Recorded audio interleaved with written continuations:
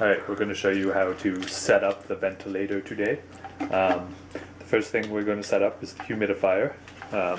It'd be this little piece right here. It usually comes with a saline bag that you hook up top and it slowly drains into, but apparently this one doesn't have that.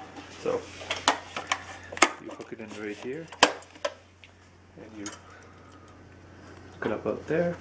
The next thing you usually do is set up the inspiratory circuit. It's pretty much always blue. You can see on the side it tells you which one's the inspiratory and which one's the expiratory, so it's pretty hard to screw it up. Go straight from the side to this, and then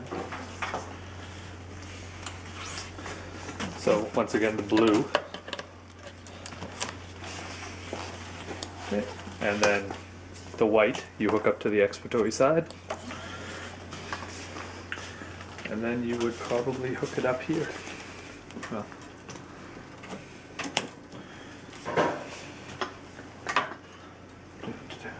okay, the next thing it's set up is the temperature probes.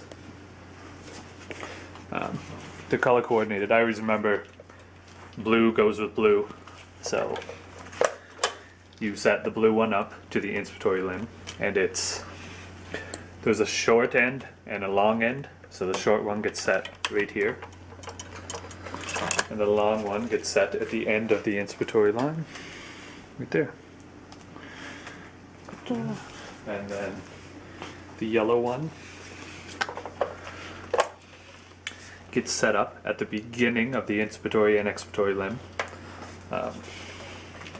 You can see that they're shaped differently, and there's only one way to put them in, so that's also pretty hard to screw up.